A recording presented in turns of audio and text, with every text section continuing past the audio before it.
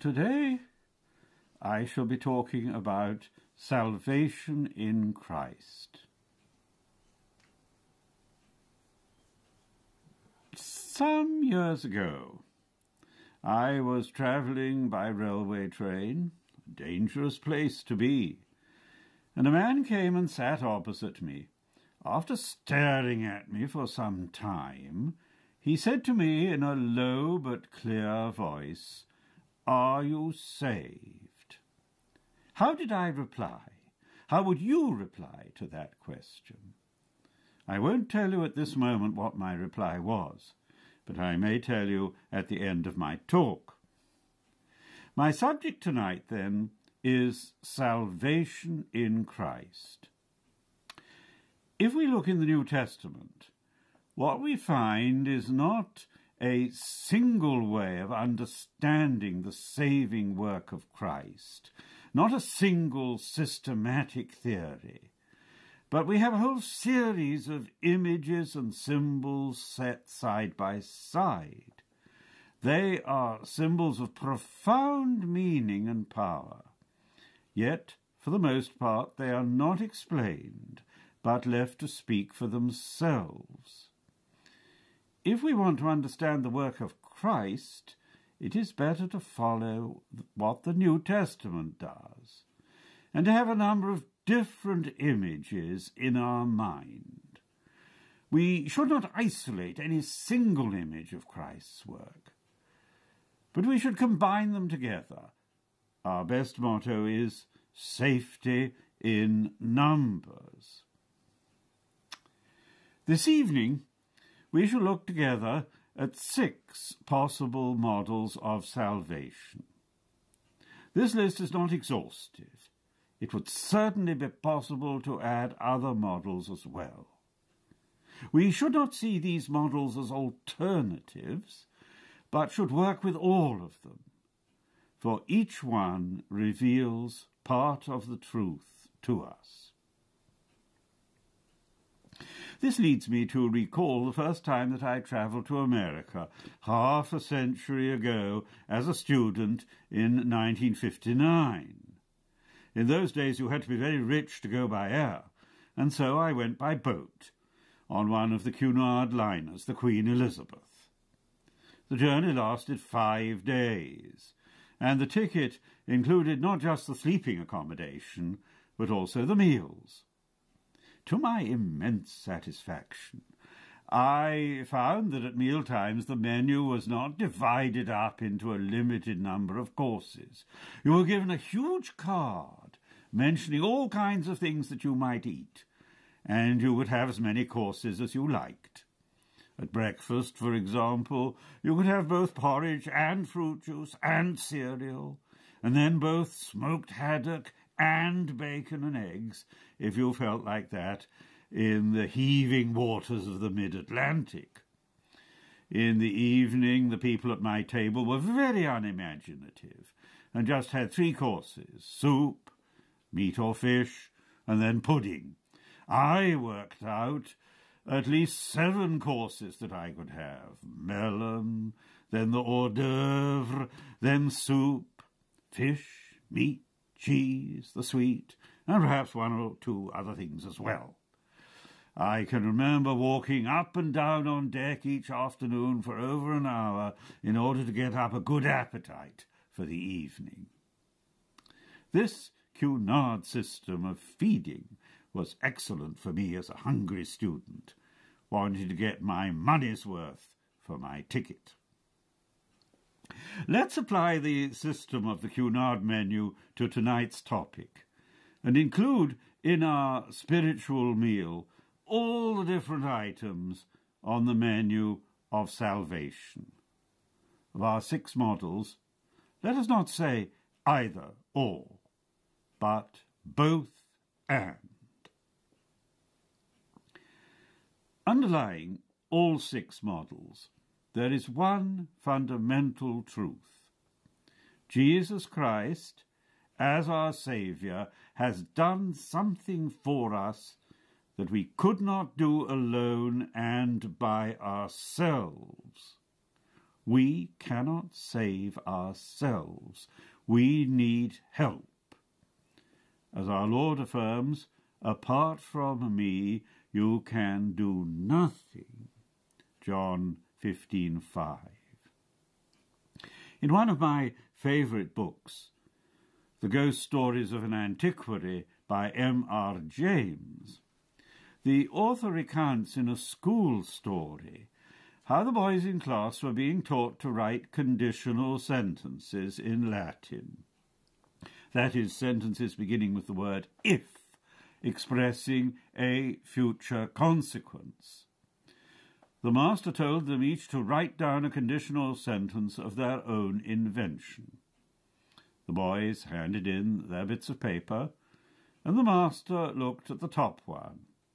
At once he made an odd noise in his throat and rushed out of the room.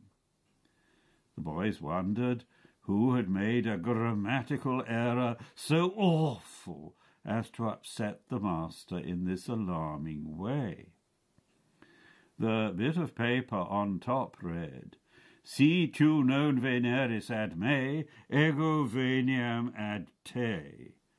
If you don't come to me, I'll come to you. And strangely, the handwriting was not that of any of the boys in the room.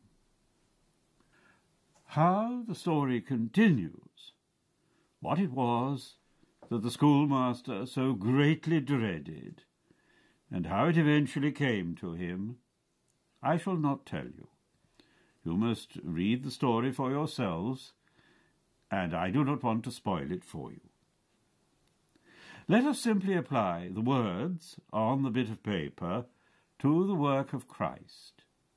We could not come to God, so he has come to us. We could not by our own efforts cross over the abyss which sin has created between us and heaven. So God in Christ has crossed over the abyss and drawn near to us. In regard to each model of salvation, let us ask 4 questions. 1.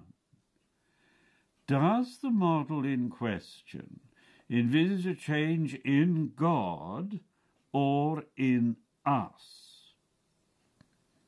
Some theories on Christ's saving work seem to suggest that God is angry with us, and what Christ has done is to satisfy God's anger.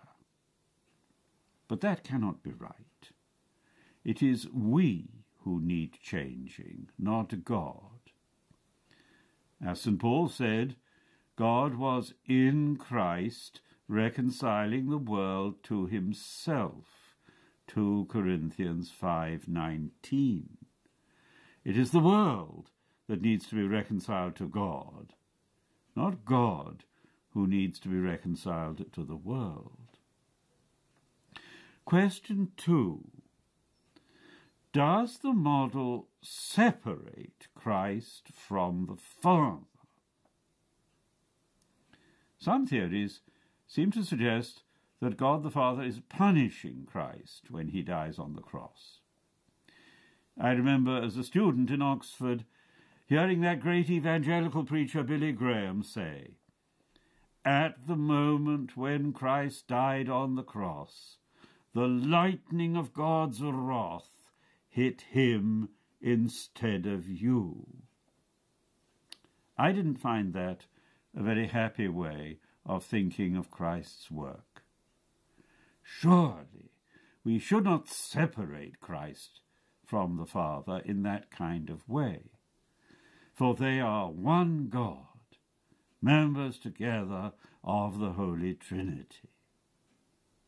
As St. Paul states, in the words that I quoted just now, God was in Christ. When Christ saves us, it is God who is at work in him. There is no separation. Question 3. Does the model isolate the cross from the incarnation and the resurrection? We are to think of Christ's life as a single unity. So we should not think only of the cross, but we should think of what went before the crucifixion and of what comes after. Question 4. Does the model presuppose an objective or a subjective understanding of Christ's work? Does Christ's saving work merely appeal to our feelings, or did he do something to alter our objective situation in an actual and realistic way? Now then, let's come to the first of my 6 models. And this model is of Christ as teacher. We may think of him then as teacher, as the one who reveals the truth to us, who brings us light and disperses the darkness of ignorance from our minds. As it says in John 1:9, he was the true light that enlightens everyone coming into the world. He saves us by teaching us the truth about God. This was exactly the way in which his disciples thought of him at the beginning, when they called him Rabbi, which means teacher. Later, of course, they realized he was not just a human teacher, but something far more. This first model was adopted in particular by the group of second-century writers known as the Apologists, the most famous of whom was Justin Martyr. With regard to our 4 questions, we can say of this first model: 1. Yes, the change is in us, not God. 2. No, there is no separation between Jesus and the Father. Christ's teaching is the teaching of God. 3. No, the cross is not isolated. Christ's teaching role embraces his whole life, all that he said and all that he did and was. So far, so good. But difficulties arise over the 4th question. Christ opens our minds by his teaching, but does he then leave us to carry out his teaching simply by our own efforts? Has he actually changed our objective situation? More specifically, we do not merely need to be instructed, but we need to be saved from sin. So this first model embraces part of the truth, but not the whole, for it leaves out the tragedy and the anguish of sin. Then we come to the second model, ransom. In this second image of Christ and his work, we may think of him as paying a ransom on our behalf. As is said in Mark 10:45, the Son of Man came not to be served, but to serve, and to give his life as a ransom for many. The point of this metaphor is that previously we were enslaved to sin, but now we are liberated. Christ has set us free, Paul says in Galatians 5:1. But this act of liberation on Christ's part is enormously costly. The ransom that Christ pays on our behalf is nothing less than his own life, laid down for us on the cross. It was no easy task to set us free, an act of arduous reparation was required. Let us remember that this is only an image or metaphor, not a systematic theory. And let us therefore not attempt to press the metaphor too far. It is wise not to ask, to whom is the ransom paid? In fact, the New Testament does not actually ask that question. If we say the ransom is paid to God the Father, then we are in danger of separating Christ from his Father and of thinking of the Father as angry and vindictive and demanding payment. Surely God is not like that. He does not require payment, but forgives us freely. Should we then say that the payment is paid to the devil? That's an answer that the fathers, Greek and Latin, have often given, but it creates major problems. It seems to suggest that the devil has rights or claims upon us, and that cannot be true. The devil has no rights. He is a liar. The essential point of the ransom metaphor is not transaction or bargain, but liberation. It is better not to ask who is being paid, but to stick to the basic point: Christ has set us free. Applying our 4 questions to the ransom model, we can respond. Question 1, no problem. The change is in us, not God. Question 2, again, no problem, so long as we do not think of Christ as paying the ransom to the Father. But if we do apply the ransom metaphor in that way, then there will indeed be a danger of separating the two. Question 3. Certainly, the ransom model concentrates mainly on the cross, but it need not do so exclusively. It is the whole life of Christ, from his incarnation to his ascension, and including the transfiguration and the resurrection, that has set us free. Question 4. Here lies the major strength of the second model compared with the first. In setting us free, Christ has indeed altered our objective situation. And now Model 3, sacrifice. Here we enter deep waters. For us today, the idea of sacrifice has lost much of its meaning. But in the worship of the peoples of the ancient world, whether Hebrew, Greek, or Roman, sacrifice was everywhere taken for granted.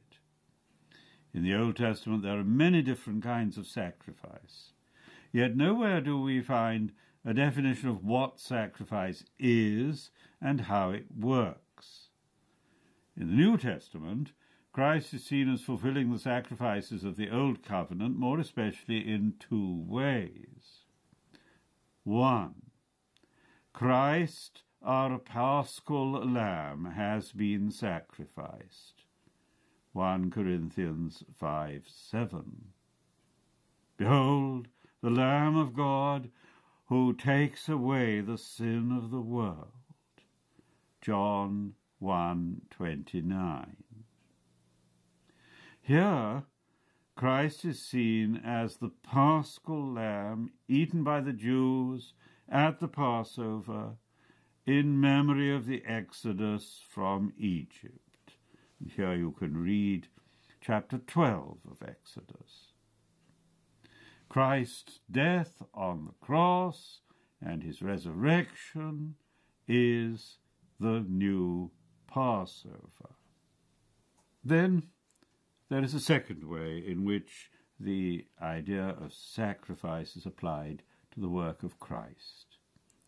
He is the atoning sacrifice for our sins. 1 John 2:2. The Greek word here is hilasmos, which we translate as atoning sacrifice. This recalls the sacrificial ritual on the Jewish Day of Atonement, Yom Kippur, when the people were sprinkled with blood to cleanse them from their sins. Read Leviticus chapter 16, verses 23 and 27 to 32. In a similar way, the blood of Jesus, sacrificed for us, cleanses us from all sin. See 1 John 1, verse 7. The sacrifice on the Day of Atonement is recalled in particular when our Lord institutes the Eucharist, saying, "This is my blood of the new covenant, which is poured out for many for the forgiveness of sins." Matthew 26:28. To understand the meaning of sacrifice, let us hold fast to 4 ideas.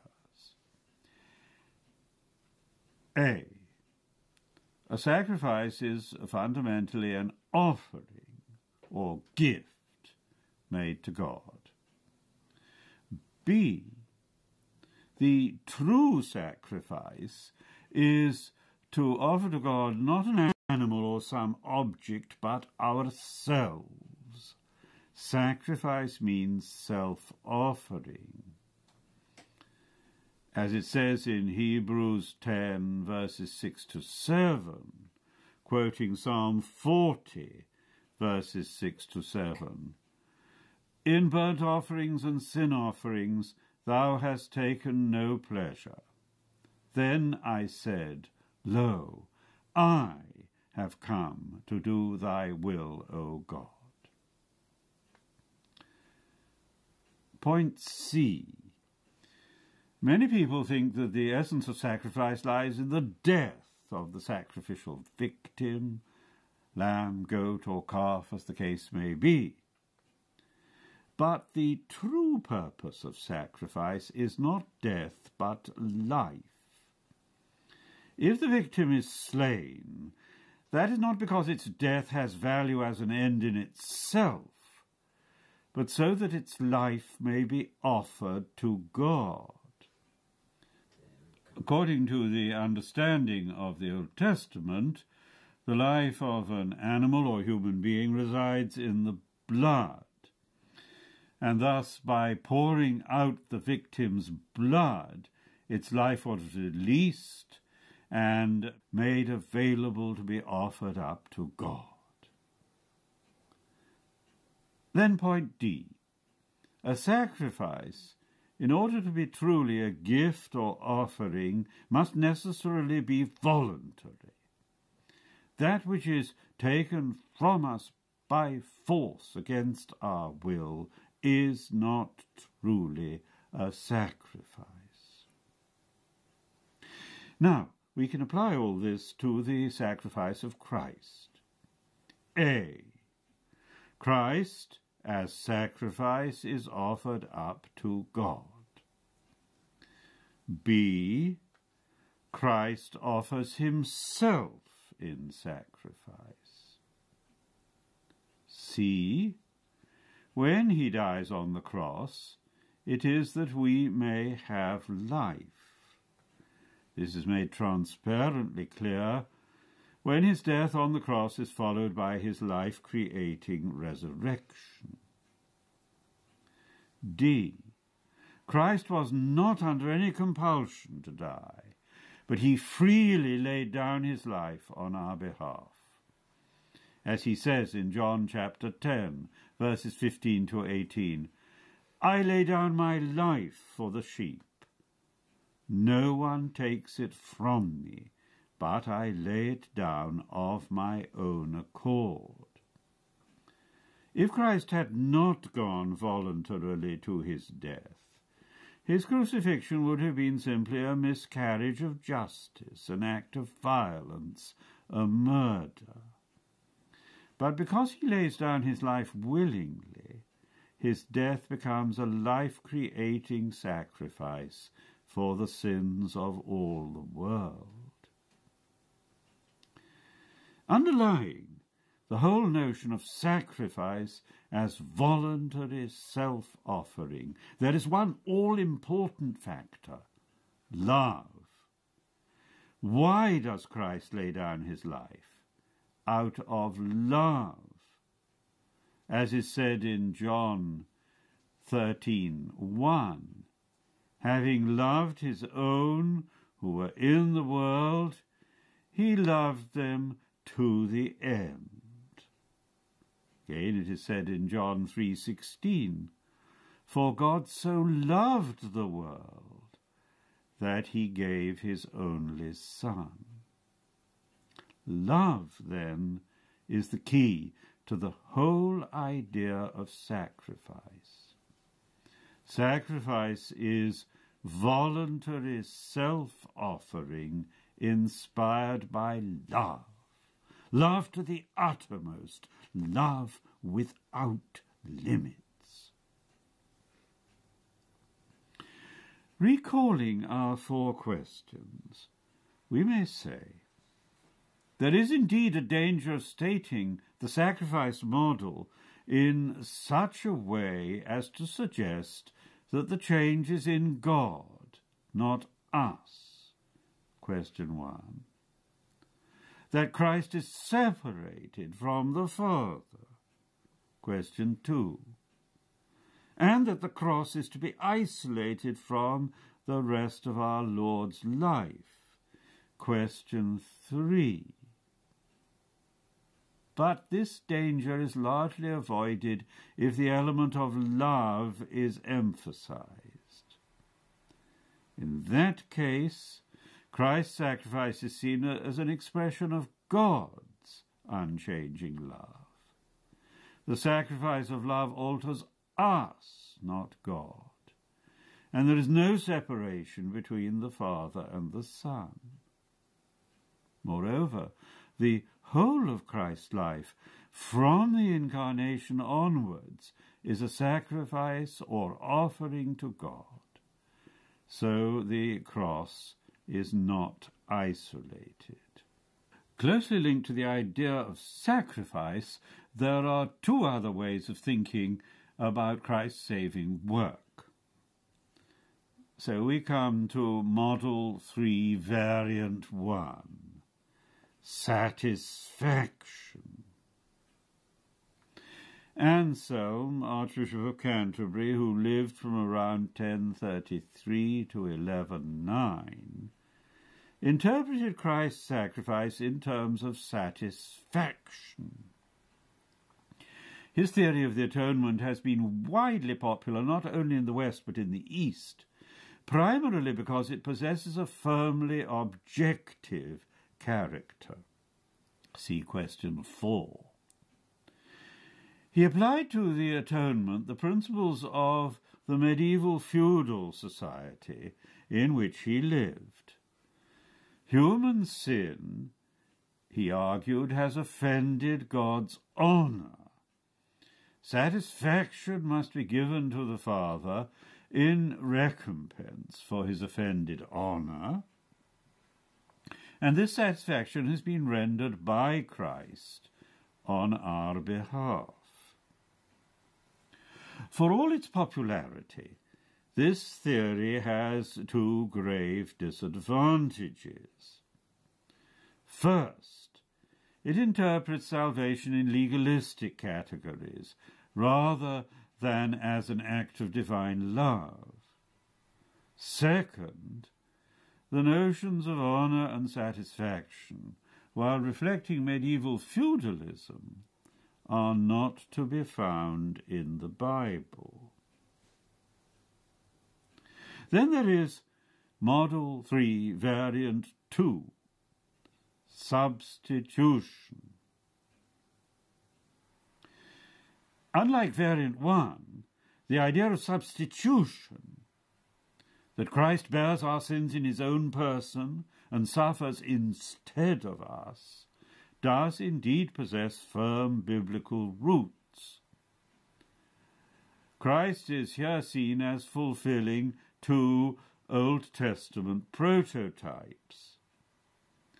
First, he is like the sacrificial scapegoat, on whose head were placed the sins of the people before it was driven out into the wilderness.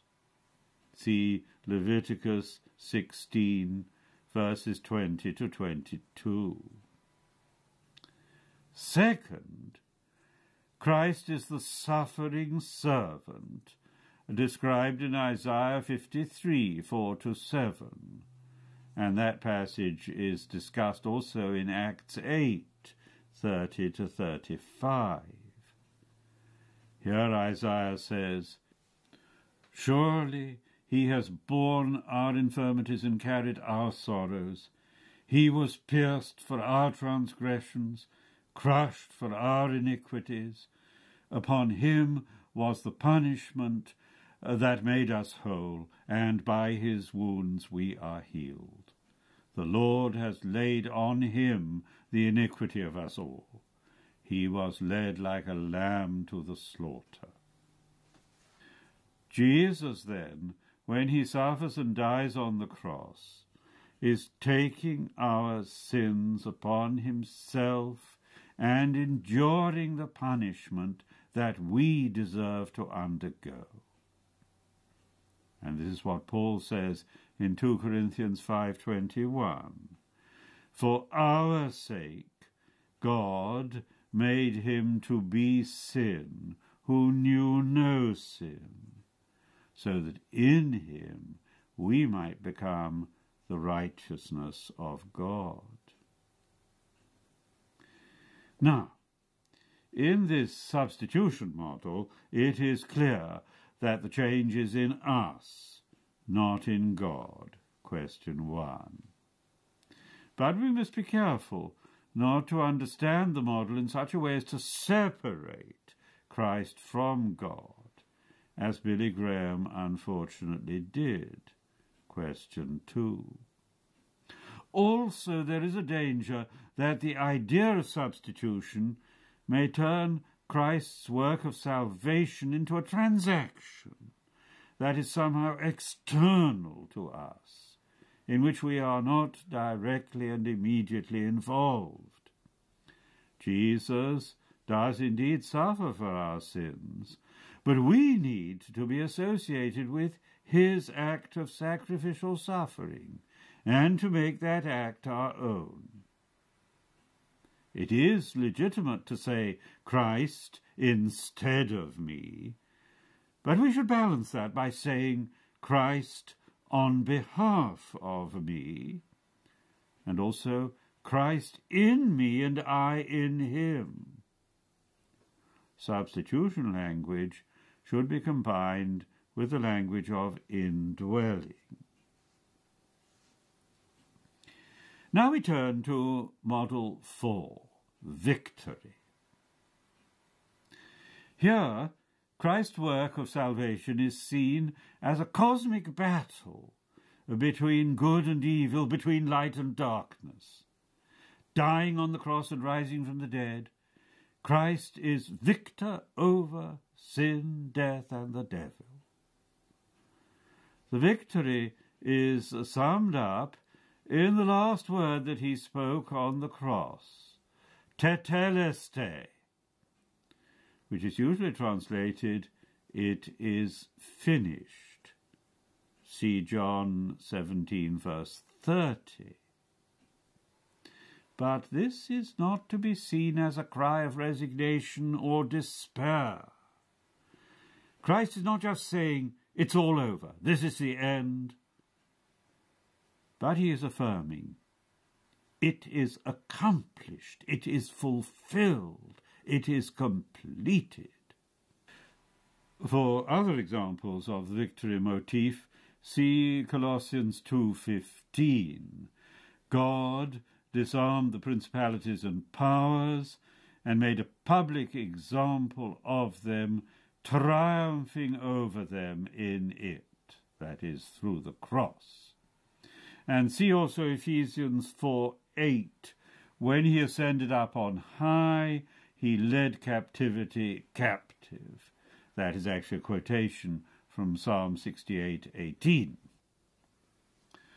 The father who particularly uses the idea of victory is St. Irenaeus of Lyon at the end of the 2nd century. If you want to see the idea of victory lived out, then think above all of the Paschal midnight service, with its constant refrain, Christos anesti ek nekron, Christ is risen from the dead, trampling down death by death. Think also of the marvellous sermon attributed to St. John Chrysostom, read at the end of Matins or at the liturgy, with its overwhelming sense of triumphant joy. The same note of victory is found in Latin hymns for Pascha. Death and life have contended in that combat tremendous. The Prince of Life who died reigns immortal. There's a traditional story told from the early days of persecution in Russia that illustrates the theme of Paschal victory. An atheist lecturer came to a village, and all the inhabitants were assembled to listen to him. He explained to them at great length that there is no God, and he said at the end, "Are there any questions?" At the back of the audience, the parish priest stood up and said, "I'd like to say something." The atheist lecturer, sensing trouble, told him, "You must be very brief. I will only allow you half a minute." "Oh," said the priest, "I don't need nearly as much time as that. What I wanted to say is this: Christ is risen." All the audience shouted back, "He is risen indeed." Then the priest turned to the atheist lecturer with the words, "That's all I wanted to say." Such is our answer to the world's misery. The risen Christ is victor over darkness and despair. The great advantage of this victory model is that it holds together the cross and the resurrection. They are seen as a single event, an undivided drama. Already, when Christ dies on the cross, it is a victory, but the victory is at that moment hidden. When the myrrh-bearing women come on the 3rd day to the tomb and find it empty, and when Christ appears before them once more alive, Matthew 28:9, then the victory is made manifest. This victory model has, however, a difficult side. It can sound militaristic. It seems that the saving work of Christ is being understood in terms of superior force, of coercive power. So we need to say that the death and resurrection of Christ are indeed a victory, but a victory of a very unusual kind. What we have on the cross is the victory not of superior force, not of military might, but of suffering love. On the cross, Christ is victorious through his weakness, through his self-emptying, through his kenosis, to use the Greek term. So a victory, yes, but a kenotic victory. This becomes clear when we link the cry of Christ on the cross, "It is finished," tetelestai, John 19:30, with what is said by the evangelist before the account of the Passion. "Having loved his own who were in the world, he loved them to the end," John 13:1. The word for end here is the noun telos, which comes from the same root as the verb tetelestai, "it is finished." Now, everything in St. John's Gospel ties up together. When I was at school, our history master had a favourite phrase. He used to say, in his curiously high-pitched voice, "It all ties up, you see, it all ties up." That's a good way to teach history, and it's also a good way to study the Bible. So when Christ says, "It is finished," tetelestai, the evangelist intends us to think back to what was said 4 chapters earlier. Having loved his own, he loved them to the end, is telos. From this, we understand exactly what is finished on the cross, what is fulfilled. It is the victory of love.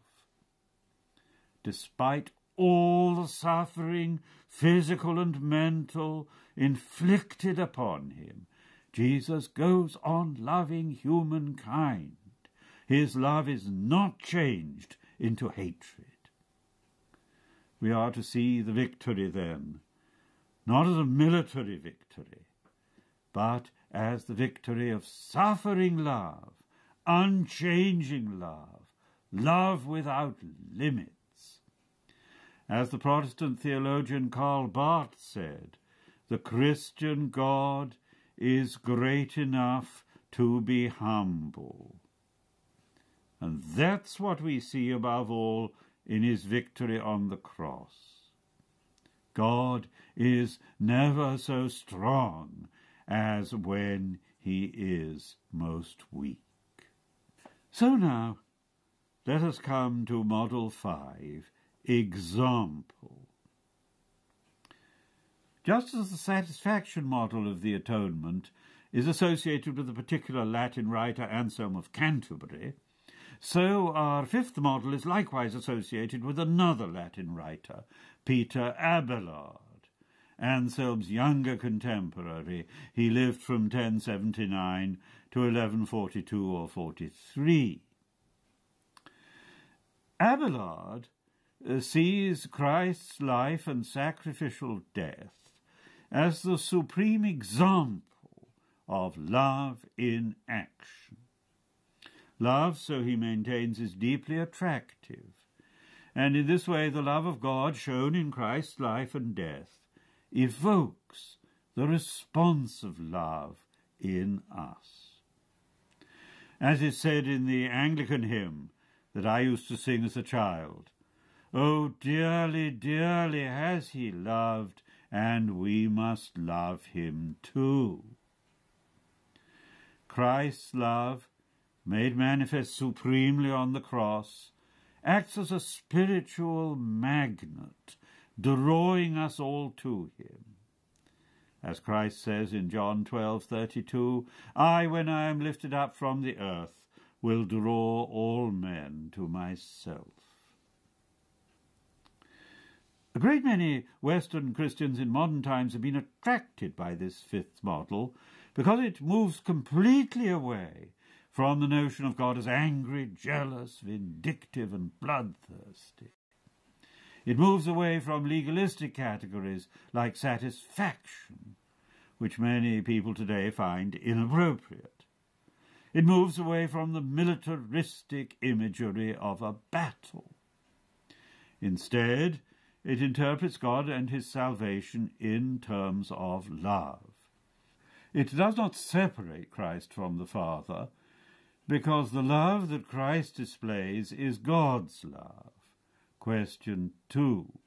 It does not isolate the cross from the rest of Christ's life, because the whole of Christ's life is an example of love. Question 3. But the difficulty comes with question 4. If Christ has merely set us an example, does that mean we have then to follow that example by our own efforts? Has Christ objectively changed things? There is a story told of the great Scottish commander Robert the Bruce in the 13th century that illustrates this difficulty. Fighting against the invading English, he was repeatedly defeated. One day, after a severe reverse, he was sitting alone in a room, and he thought, "It's no good. I must give up. No point in going on fighting." Then he looked and saw a spider that had fallen out of its web and was trying to get back again. It kept pulling itself up by the thread on which it was hanging, and it kept falling back. But it went on trying, until at last it managed to get back into the web. Robert the Bruce applied the lesson to himself. He decided to go and fight the English just one more time, and on this final occasion he defeated them. Now, the spider may have encouraged Robert the Bruce by setting him an example, but it did not actually change anything in his outward objective situation.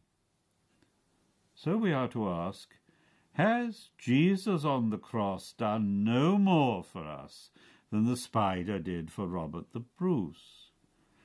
Has he just set us an example, but nothing more? Does he just leave us to follow his example by our own efforts, relying on our own strength?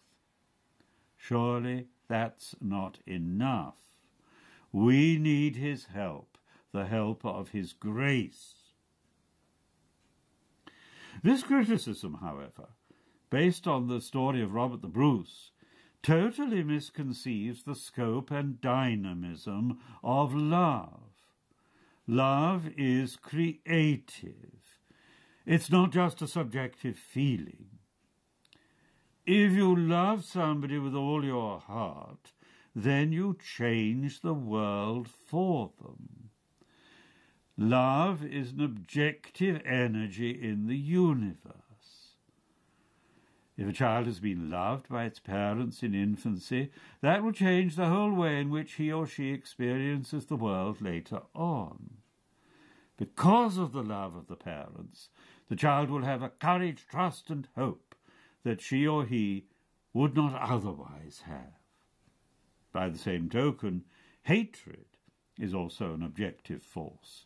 If a child has not been loved by its parents, but has been rejected, that will mark his or her life afterwards, and that child, when it grows up, will find it more difficult to trust and love others because it has not been loved itself.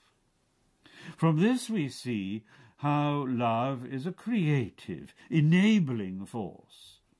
Our love alters the lives of others. And if this is true of our human love, it is much more true of the divine human love of Christ our Saviour. By loving us, he does not just set us an example, but he changes the world for us, giving us a meaning and hope that we could not otherwise discover.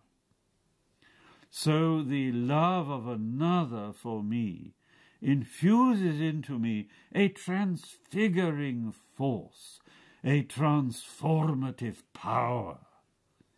Love enables, just as hatred depotentiates. That is true of our interhuman relationships, but it is much more true of the love poured out upon us by the Son of God. Where love is concerned, the subjective-objective contrast breaks down. If we now try to join together models 3, 4, and 5, we can discover a common theme that unites them, and that is the theme of suffering love. What makes Christ's death a redeeming sacrifice is precisely that he offers himself willingly in love. Model 3. The victory of Christ is nothing else than the victory of kenotic, suffering love. Model 4. And the example of this suffering love alters our lives and fills us with grace and power. Model 5. Models 4 and 5, interpreted as we have tried to do, are simply two sides of the same coin. His victory is nothing else than the example of his unchanging love, and the example of his love is itself the victory. Joining these three models together, understanding each in the light of the other, we reach a firm and convincing doctrine of the atonement. We come now to Model 6, exchange. To appreciate this, my final model, we may think of Christmas. What do we do each December? We send each other greetings. We exchange presents. And that is exactly the meaning of the feast of the Incarnation that we celebrate at Christmas. When Christ was born in Bethlehem, there occurred the greatest and most wonderful of all possible exchanges. He took our humanity, our gift to him, offered through the Blessed Virgin Mary, and in exchange he enables us to share in his divine grace and glory. So in this sixth model, salvation is understood in terms of mutual sharing, of reciprocal participation. As St. Paul expresses it, speaking metaphorically in terms of riches and poverty. Though he was rich, yet for your sakes he became poor, so that through his poverty you might become rich. 2 Corinthians 8:9. The riches of Christ are his heavenly glory. Our human poverty means our fallen condition, our alienation and brokenness. Christ shares in our brokenness, in our anguish, our loneliness, our loss of hope. And so we are enabled, by way of exchange, to share in his eternal life, becoming partakers of the divine nature. 2 Peter 1:4. St. Irenaeus of Lyon expresses the same point in more direct terms. In his unbounded love, he became what we are, so as to make us what he is. St. Athanasius of Alexandria in the 4th century is yet more succinct. He became man that we might become God. You could also translate the phrase, he became incarnate so that we might be engodded, or he was humanized that we might be deified. This sixth model encourages us to think of salvation as theosis, or deification. Salvation is not just a change in our legal status before God. It is not just an imitation of Jesus through moral effort, but it signifies an organic, all-embracing transformation of our created personhood through a genuine participation in divine life. Equally, this sixth model can be spelt out in terms of healing. St. Gregory of Nazianzus, also in the 4th century, or Gregory the theologian, as he's known in the Orthodox Church, affirmed with reference to the Incarnation, the unassumed is unhealed. Christ, that is to say, has shared totally in our humanness. He has taken up into himself our human nature in its entirety, and in this way he has healed us and transfigured us. This sixth model presupposes a change in us. Question 1. It also presupposes a change in the second person of the Trinity, in the sense that by becoming incarnate, while Christ has not ceased to be true God, he has also become truly human. The sixth model holds closely together Christ and the Father. Question 2. Also, and most importantly, it treats Christ's economy as a single unity. Question 3. Incarnation, Transfiguration, Gethsemane, Golgotha, the resurrection, the ascension are all seen as essentially connected, and it is fully objective. Question 4. As I insisted at the beginning, my 6 models are not mutually exclusive. We are to make use of all of them. Equally, my list of 6 is not exhaustive. I am sure that you can find other models in the New Testament. There are other aspects of the Christian doctrine of salvation that I have not mentioned tonight. In particular, salvation is not solitary but social. We are saved in the church, as members of it, and in union with all the other members. We are saved more specifically through the sacraments of the church, above all baptism and Holy Communion. This will be the subject of future addresses by others in this present series. It remains for me to tell you how I replied to the man in the train when he asked me, "Are you saved?" I might have answered, "Yes, I am saved." But might that not have been somewhat overconfident? Long after his conversion on the road to Damascus, St. Paul expressed the fear that, after preaching to others, I myself should be disqualified. 1 Corinthians 9:27.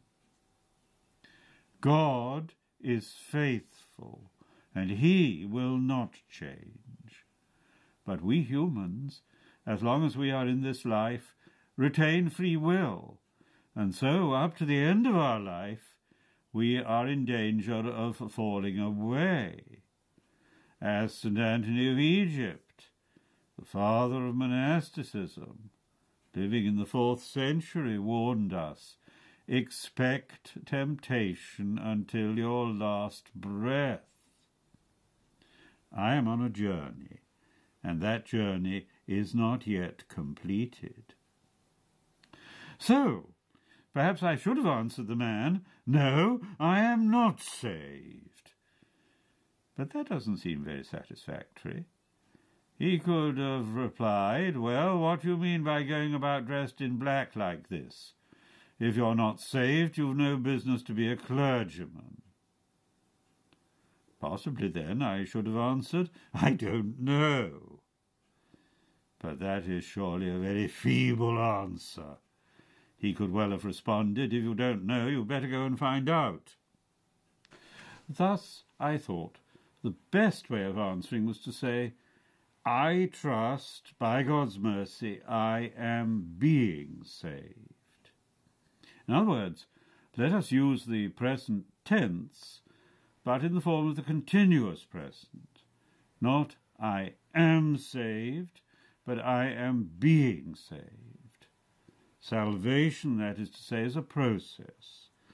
It's not just a single event, but an ongoing journey, a pilgrimage that is only completed at the moment of our death.